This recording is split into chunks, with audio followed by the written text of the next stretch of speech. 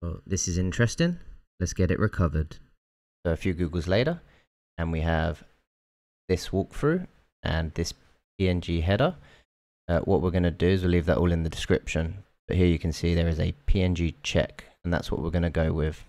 The header format should be PNG, IHDR, IDAT, IEND. So we're going to run the PNG check against funnyCat.png, and we can see here there's an error. There's some sort of EDAT. If we go back to this page, there's no EDAT here, just IDAT. So we need to check out what might be wrong with that EDAT. So we're going to hexwalk and choose any hex editor. That should be fine. We're going to find that first OK point, which is the chunk IDAT before the errored one. And we can see there that is 49. If we just do 10,000 forward, we can see it's 45. So we'll make that 49, and then we'll save as funnycat fix.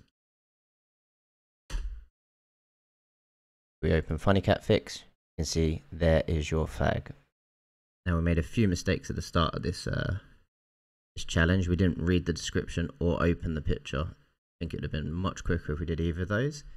And what we did today is we PNG checked, found there was an IDAT and an EDAT. EDAT isn't a legit header, as we see on the PNG Wikipedia.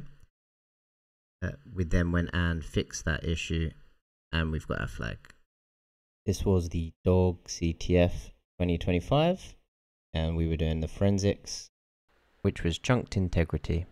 Now CTF Live is trying to currently get to 1,000 subscribers, so if you've enjoyed the content and want more, just hit the subscribe button. Got any questions, put them in the comments.